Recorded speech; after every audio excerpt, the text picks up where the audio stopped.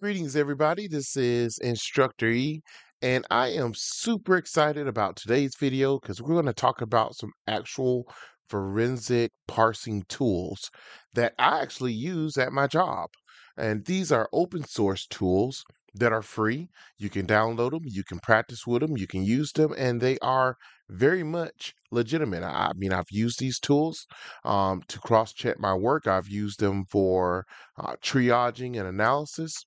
So, therefore, let's get down into what they are. The two tools are ALEAPP and iLEAPP. Now, you can get these from GitHub. Um, iLEAPP is used for parsing iPhone, used to parse iPhone devices, whereas ALEAPP is used to parse out Android devices. Um, there is a lot of material here, and I'll probably do an install video to kind of help you all out, but there are lots of instructions here on what to do, and I'll give you a couple of pointers here, but this walkthrough video will definitely help you in terms of getting up and running. Now, some components that you're going to need is you're going to need Python, so you can get that from python.org, and you're just going to download Python. It's the home page. And you're going to need the Visual Studio tool. Um, you can get the free community version, which is open source and easy to use. And it's not going to cost you anything. Again, I believe in open source. Open source tools are wonderful. So I try to get those out there to you all. So when you're installing this, just remember that you're going to have to follow these instructions, and quite a bit of it is the use and manipulation of the command line. You don't necessarily have to know command line, but you can manipulate in command line. Now, I've used this tool. I'm in my Windows 10 VM right now, but I also have installed in my Kali tools because this is just a versatile tool here. I'm not gonna lie, it's very simple and straightforward to use. Now, I won't be demonstrating ALEAPP, but I'll show you a demonstration using iLEAPP. So one of the questions that you may ask is, how do I how do I get an image that I can play around with and parse out and look at the results? Well, there was one other website over here, and I gotta tell you, they have some good stuff on here. The Binary Hick um, actually has a repertoire of actual images. So you can get Android device images and you can get iOS images. And you can use these images um, to parse out for your practices in your digital forensic analysis. You just click on it, and then you're going to download the zip drive. There's two different ones for iPhone 13, but I've already downloaded mine. And then you're going to need to unzip it. So let's open up the iLEAPP tool. So when you install it, there is this little icon, and you're going to have to, what I do is just save it, set a copy, set it to my desktop, create a shortcut to my desktop. And then from there, you can just click on it and it'll open up. Like I said, this is actually a very, very useful tool. And again, I use it in digital forensics.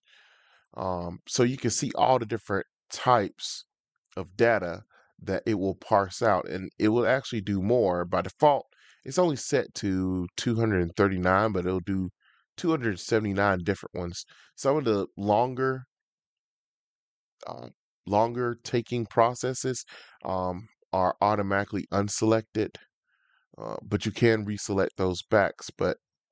But what I want to show you is just how many different things this will parse out. So we're going to do a quick parse, and you just have to understand how to do it. So when you download that image, it's going to come in a zip file. In fact, I still have it here um, in my share folder. Actually, I have it in my share folder. I'm sorry. So you're going to have to unzip it so that you can get to the various different images. And if you can tell, there's an iTunes backup, there's extraction logs. Um, well, they're not showing up because of the type of files I have displayed.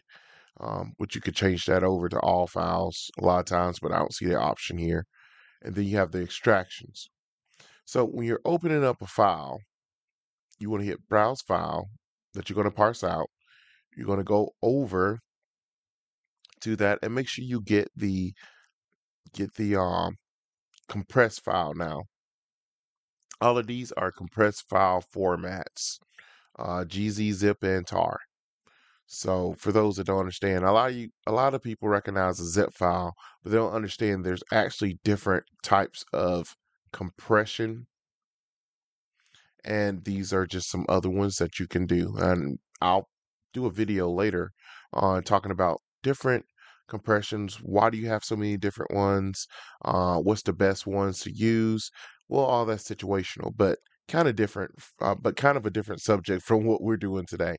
So let's navigate to this image, and we're going to open that. And now we have to tell iLEAPP where we want to put that results at after it's parsed. So I'm going to go to Browse Folder. I think I'm going to go to Documents. I'm going to make a folder that says iLEAPP.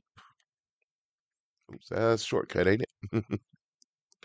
So we're going to make a new folder. We're going to go iLEAPP Results.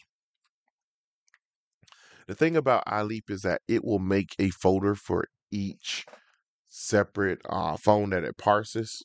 So you could just create the one folder for results, and we'll select that folder. So now we got everything in. We got all the processes here that we want to use on this extraction, and we'll just hit process. And we'll see what happens. It says it started. Please wait. There's a few minutes. So there's two processes that take the longest whenever you're doing digital forensics. And we see it started now. And that's the acquisition of the data. The more data you have to acquire, the longer it takes to make a forensic copy of that data. And that's the image we already have. Thankfully, we have that part already taken care of for us. The other aspect of this is actually parsing out the information. That's taking the information and putting it into a form and format that we understand. Most likely, I am going to do a video on installing iLEAPP, but the next actual practical video that I will make is one on a software called DB Browser. It's a very good piece of software, and we could use that to look at the cell phone databases. So we could take this same information that we're going to get from this parsing that we do and look at the actual specific databases. For those of you all that don't know, cell phones are built on SQLite databases. So if you have any kind of familiarity with SQL or SQL databases, then know that's the way that your phone actually stores data, is in these databases. And SQLite is just as it implies, a very um, light in terms of being able to store information and non-complexity compared to a full SQL database that an organization may use. So right now it's just going through and it's parsing out all the information. It's actually going pretty fast. Now I'll go ahead and tell you I have not parsed this phone out. So we're both doing this for the first time. And I can see there seems to be a couple of different errors, but that happens. That happens when you're parsing it out.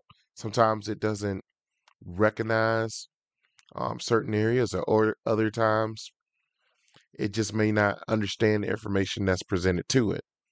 There's been times actually where I've had a image and it was corrupt,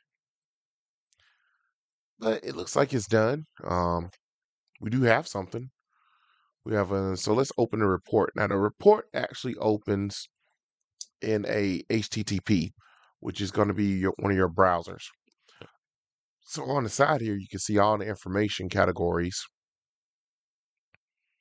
that were checked and may have data underneath them. So let's start with the most obvious, which is the account data. Well, we can see that this email seems to be a reoccurring email that we see that may indicate that this is the email for the particular phone. And we can see there's a second page. So all of this, and think about it, this is freeware, and it did all of this, and it will work. If you have an iPhone or Android, you can make a copy of it or a backup, and then bring it over and parse it out yourself. But you can see just all of this information, and we'll do another video. I keep saying that, right? On what all this information means. What I wanted to simply show you is that um, there is freeware for actually doing analysis on cell phones.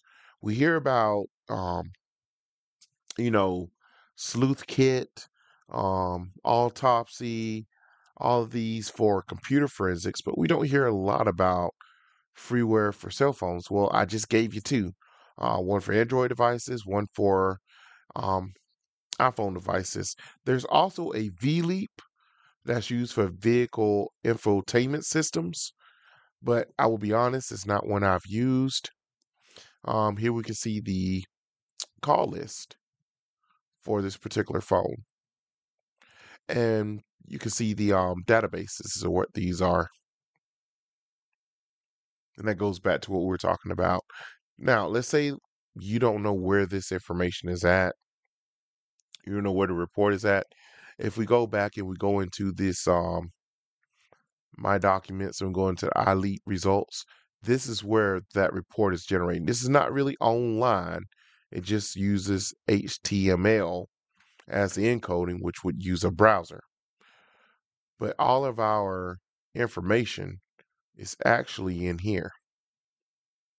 All these specific web pages that you're seeing are all right here.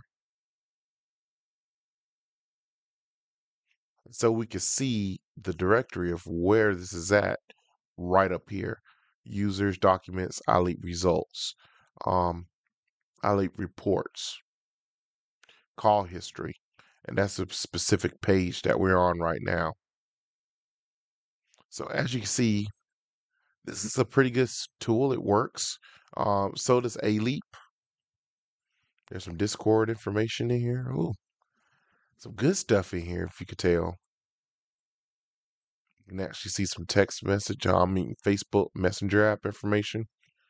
But one thing that you'll learn is that you have to correlate this information. In other words, it has to be corroborated and authenticated for use, especially in court. So you can see there's the device name, host name. We can see some of the Find My Device settings. We can see the IMEI, which is the International Manufacturers Equipment Identifier. And then the IMSI, which is the International Manufacturer Subscriber Identifier, which is the person themselves. Like if you take a SIM card from phone to phone to phone, that's your IMSI. But as you can see, there's all types of information in here. So I urge you to install this, go through, and just familiarize yourself. Like I said, I will post a couple more videos on actually going through this data, like if it was an actual case and what you're looking for, and how you can dive a little deeper into that. But I'm already about at 15 minutes. I think we can stop here. And I hope you enjoy going through this. Don't forget that you can download one of the Androids.